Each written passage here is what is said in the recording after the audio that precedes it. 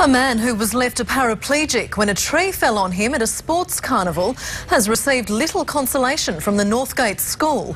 Cedar College offering to print safety awareness articles in its newsletters in lieu of paying a sizable fine.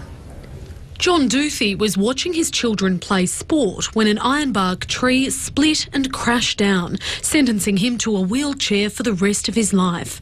Today he was in too much pain to go to the state's industrial court, where Cedar College has pleaded guilty to failing to protect him. His victim impact statement was read to the court, detailing the terrible toll the accident has taken on his health, relationships and his work as an IT expert for the police. Life is very difficult and painful. I've missed out on many of the enjoyments of life.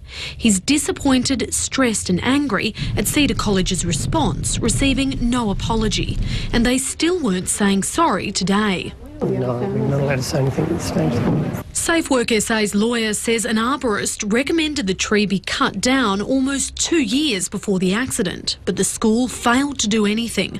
The lawyer for Cedar College says the tree was rated as just a medium risk, and the combination of strong winds, drought and a school sports carnival all at the same time was desperately unlucky.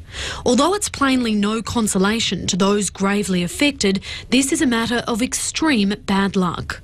The not-for-profit school has debts of $4 million and asked that instead of paying a fine, it be allowed to conduct education and awareness programs with the Christian community. SafeWork SA is unlikely to support that. The college faces a fine of up to $300,000. Jayne Stinson, 10 News.